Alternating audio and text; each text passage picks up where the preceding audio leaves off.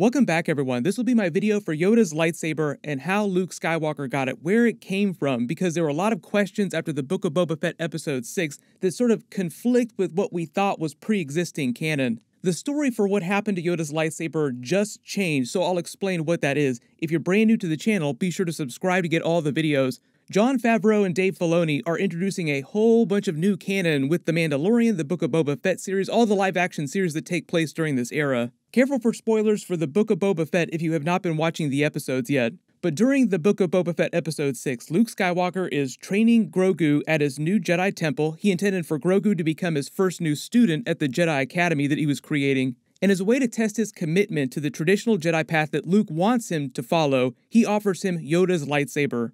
And it's meant to be this holy crap fan-service-y type of moment to bookend an entire episode full of Yoda Empire Strikes Back Easter eggs. All of their training scenes and the whole storyline is meant to be a parallel for Luke's Jedi training and his time with Yoda on Dagobah. So when he whipped out Yoda's lightsaber at the end of the episode and everybody freaked out, a lot of longtime fans were confused because Luke having Yoda's lightsaber conflicted with some other canonical material that claimed Yoda's lightsaber was destroyed after Revenge of the Sith. So what actually happened to Yoda's lightsaber is a complicated timeline issue that has a relatively simple answer. And it all starts with the way Dave Filoni invoked so much Yoda in the episode itself. So Dave Filoni wrote and directed the episode. So Dave Filoni is the person who chose to use Yoda's lightsaber in this story.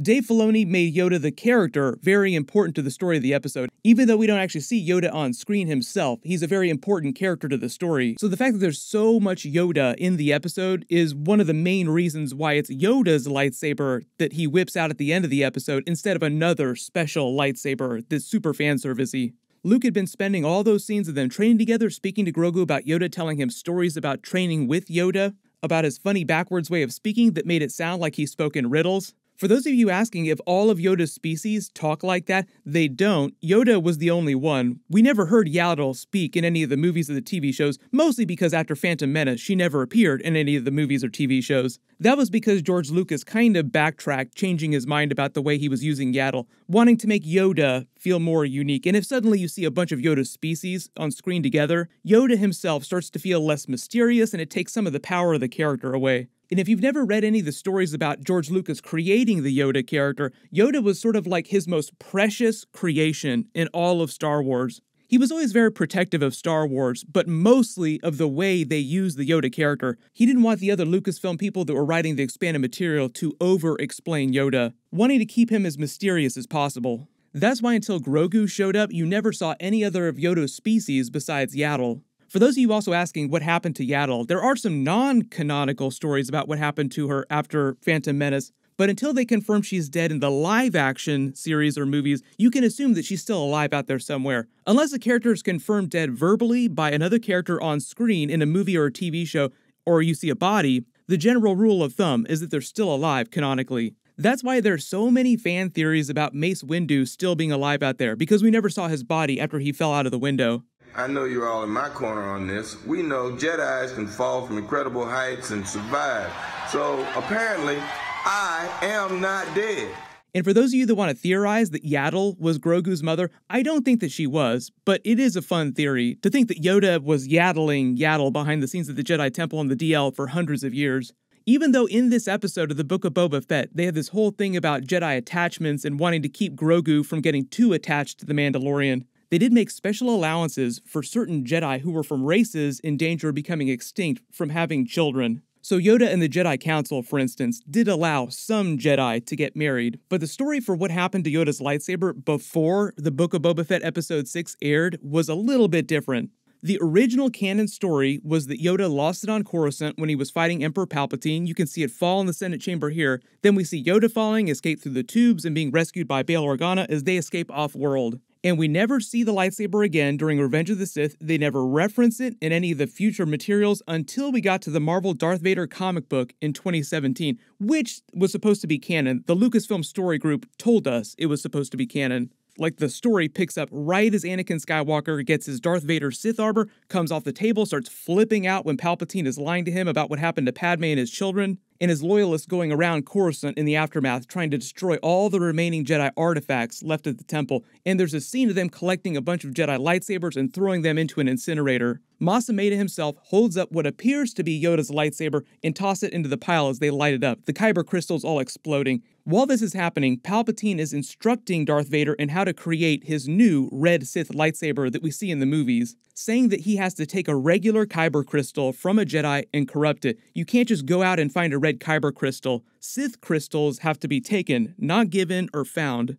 And as he's giving them all these instructions and they're watching these lightsabers be incinerated, he mentions Yoda's lightsaber as Masameda's throwing the one that looks like Yoda's on the pile. So they want you to think that Palpatine's forces had found Yoda's lightsaber in the Senate chamber after their fight and they were destroying it now. So it's heavily implied they destroyed it, but never outright confirmed. That's why after seeing this, fans just assumed Yoda's lightsaber was destroyed, and that's why we never saw it again after Revenge of the Sith in any of the Star Wars Rebels episodes, the Bad Batch episodes, or any of the new movies later in the timeline. So that's why a lot of longtime fans were so surprised when Luke whipped it out at the end of the Book of Boba Fett episode 6, looking none the worse for wear. Like, where did this come from? How did he get it? It's not meant to be a copy. This is meant to be Yoda's original lightsaber. He never had multiple lightsabers.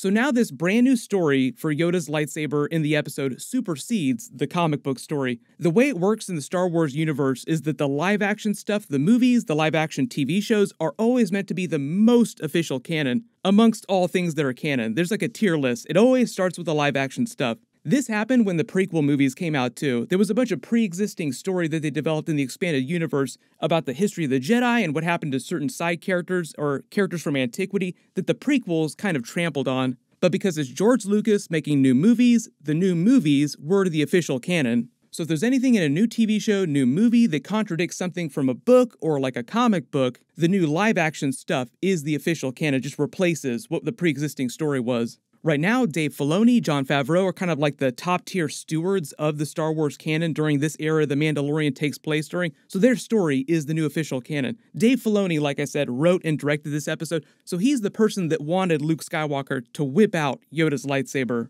And there's actually one of the complete location books published by Lucasfilm after Force Awakens came out that helps fill in some of the gaps with what happened to Yoda's lightsaber after Revenge of the Sith. The new official canon story, until something else comes out in the future along to retcon it again, is that Yoda lost his lightsaber fighting Emperor Palpatine like we all saw in Revenge of the Sith. Then off-screen, while he was in the process of escaping, he recovered the lightsaber, took it with him when he went to Dagobah, and just kept it in this wooden box in his hut. So the wooden box that's sitting here next to Luke Skywalker, where he got the lightsaber from, that was the box that Yoda kept it in. And Yoda just chose to never use it again while he was on Dagobah, mostly because he didn't need it. Then after he died and became a Force ghost, Luke Skywalker faced Darth Vader, and together they seemingly killed Emperor Palpatine, even though Darth Vader was the one that threw him down the shaft. After all the dust of the Battle of Endor settles, Luke Skywalker begins the process of reviving the Jedi Order, creating his new Jedi Temple, the Academy. At some point, he went back to Dagobah to collect all the Jedi artifacts that Yoda had kept in his hut, and that's when he got this box with Yoda's lightsaber in it.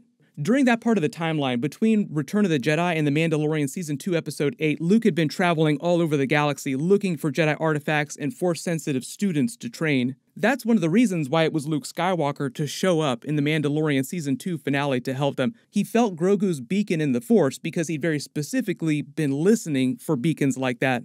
But they've never referenced Yoda's lightsaber in any of the new movies, so anything that Dave Filoni and Jon Favreau do with Yoda's lightsaber in present day The Mandalorian and Boba Fett episodes is totally new canon. Luke is making Grogu choose between it and the Mandalorian armor, and even though they've clearly foreshadowed Grogu will return to the Mandalorian, and that would mean that he'd have to choose the armor over Yoda's lightsaber per Luke's instructions here, yes, it is possible that there's a twist and Luke still lets Grogu take the lightsaber with him. I'd really like to see him construct a totally different lightsaber eventually. But talk about more Easter eggs for the classic trilogy. Luke Skywalker used his father, Anakin Skywalker's original blue lightsaber for a long time before he created his own green lightsaber. So it's always possible that Grogu gets to use Yoda's green lightsaber for a while before he eventually creates his own totally different one. He's gonna live for like 900 plus years, so he's got plenty of time to make his own new lightsaber.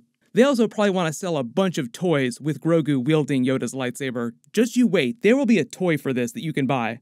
Let me know in the comments though, if Grogu leaves Luke Skywalker in the Jedi Academy, do you think that Luke will still let him have Yoda's lightsaber? My full Book of Boba Fett Episode 7 finale video will post next week just like normal, then I'll start doing some more Mandalorian Season 3 videos. Everyone click here for that new Luke Skywalker Grogu video, and click here for my full Book of Boba Fett Episode 6 video. Thank you so much for watching, everyone stay safe, and this is the way.